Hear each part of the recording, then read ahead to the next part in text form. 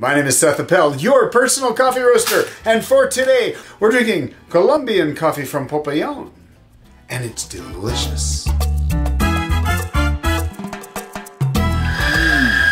Even the aromas are mild, bready, sweet without being fruity.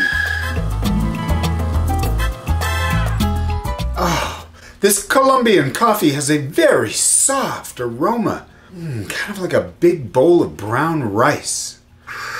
It's very soft, it's mild in my mouth, a little touch of walnut astringency, a little bit of toasted coconut sweetness. Wrap that around a graham cracker crust flavor. The finish has a almost dried banana sweetness and very much reminds me of like the barley of a brown beer.